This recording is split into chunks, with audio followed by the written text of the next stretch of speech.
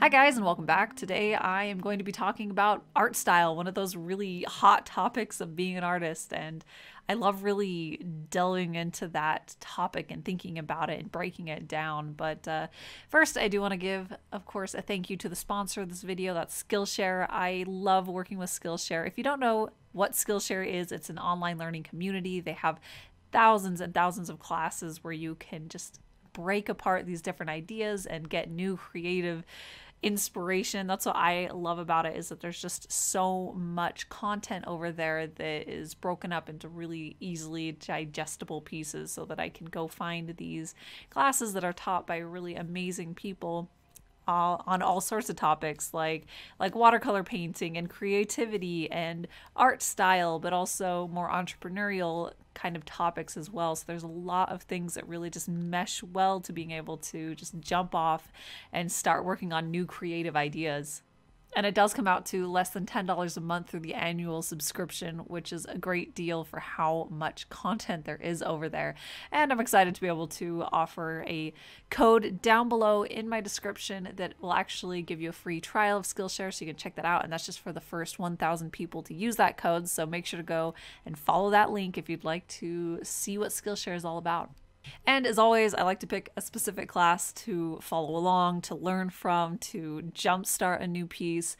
And today I followed along with the class Find Your Style, 5 Exercises to Unlock Your Creative Identity from Andy J. Pizza. And I loved this class. He provided so many exciting insights to creativity, to being an artist and a creative and a person in general. I just found that it was very engaging, and it made me really want to just think about my art style, think about where it can go. And of course it has those exercises that he talks about that were really fun to just work through. But yeah, it got me wanting to think about some of the really more positive ways of looking at your style, of mapping it out and planning on where it's going.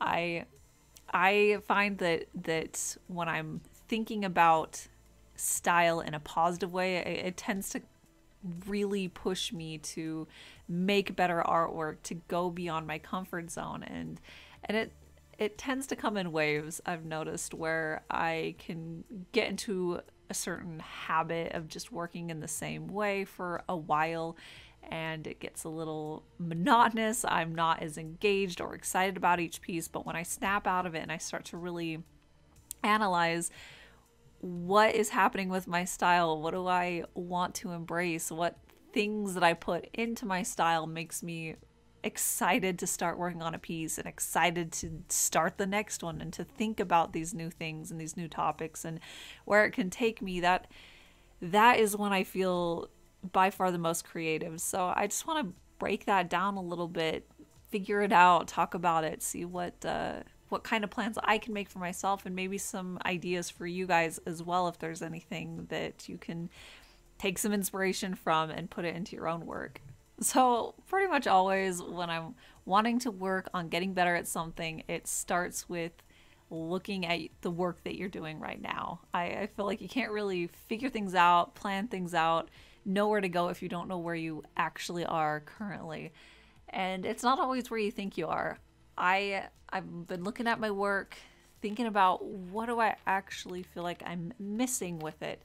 And for me, I would love to be able to move in a direction where I can have a little bit more realism in the way that I render the face, or really any detail, but that specifically is what I've been thinking about. Is I would like to be able to control the level of stylization a little bit better. I love being able to have really stylized elements and being able to have the characters look like they belong to me. So striving for realism isn't what I'm going for, but striving for having more of a realistic color palette for skins sometimes, or more of a realistic rendering of the shapes of the face itself, like where the shadows lie. I would love to be able to unlock that a little bit better. So I think that looking at my work, looking what I feel like I wish was there. That's definitely one of those things. I wish that I could get much more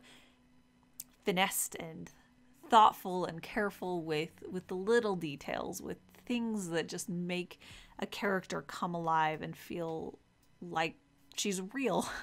so yeah, that's one thing that I've been really trying to focus on more. I tried to focus on it more with this piece, with really just breaking down shadow shapes, building those layers up much more slowly, so it gives me a chance to put more details in, and that was really exciting. I loved that approach. I loved being able to have a goal, and even though my goal of what ideally this would look like is much farther away from where I'm at now, because there's things that I can actively work on right now that take me in that direction, it feels really exciting to be able to work on that. So yeah, I think that that's a big part with goals, and this is talked about by so many people who talk about making goals and reaching them, is that you want to be able to have these really great goals that push you and makes you get better, and you have to really challenge yourself, but it's important to be able to have steps that you can break down and actually tackle and accomplish right now, so that you're starting to work on that. So yeah, I think it's a great idea to sit down, analyze your work, see what things you wish was in your style, wish you were able to create, and then make a path that will take you there. So say if you wanted to have more stylization in your work, then some of the steps could be studying other artists that have style elements that you wish yours emulated a little bit more, and start breaking down different artists, how they interpret things, how they take reference and then turn it into something more stylized. So yeah, there are so many ways that we can break down these steps into things that are so manageable and easy, and then once we figure out how to do one of those steps, we can move on to the next and make sure that we're always including those first steps and incorporating new things that we're challenging ourselves with. But I've also found that, and I know this might just be a personal thing, maybe not a lot of people experience this, but I've found that there are a lot of elements that I used to do stylistically that I love and that kind of got left in the past, I guess you could say. Not always intentionally, sometimes intentionally, where I thought I wanted to go down a certain path. I went down that, and then I never really reevaluated. And one of those things, which I have kind of talked about a little bit recently, is the way that I render hair. I used to do it much more complex with a lot of different shapes that were overlapping and twisting around each other, and I loved that. That was one of the elements of my style that I loved to create, and I loved that it was present there. And I realized that over time I had gotten away from that for various reasons. So yeah, I've been really trying to commit back to bringing that back to my style, bringing that back to the way that I work. That's what I really wanted to focus with this piece. I wanted to be able to take some time to focus on the face and focus on the hair and make those as fleshed out and detailed and complex as I wanted in that moment. And one thing that I really, really want to incorporate into my work more, and it takes a lot more setup and effort, and I think that's really why it never ended up coming to fruition, but that's more specific and dramatic lighting for my work.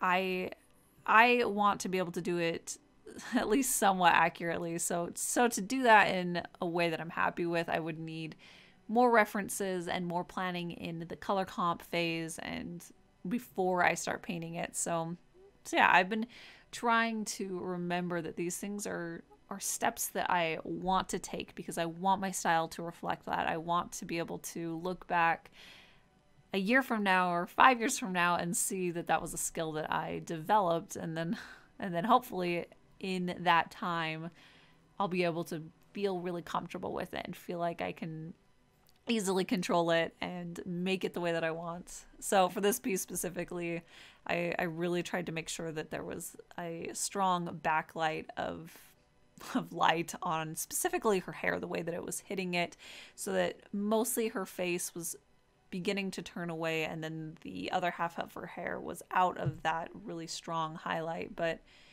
I loved working on that. It made it far more dynamic to actually paint this painting because I had to think through it a little bit more. I couldn't just sit down and render the hair the same way from top to bottom, side to side, where it just all ended up being the same. And I liked that. I want to be able to embrace things that break me out of that monotony of just sitting and creating without thinking. And I do have this original painting available at my shop. There's a link down in the description. And of course, I want to give a thank you to Skillshare again for sponsoring this video. And don't forget, if you're interested in getting that free trial, to try it out and watch some of those amazing classes over there, make sure to follow the link down in the description. That is for the first 1,000 people. So jump on that if you're interested. And yeah, that is it for today. As always, I want to give a huge thank you to my patrons. You guys are incredible. I absolutely adore you guys. You are amazing. But yeah, that is about it for today. So I'll see you guys at my next art video.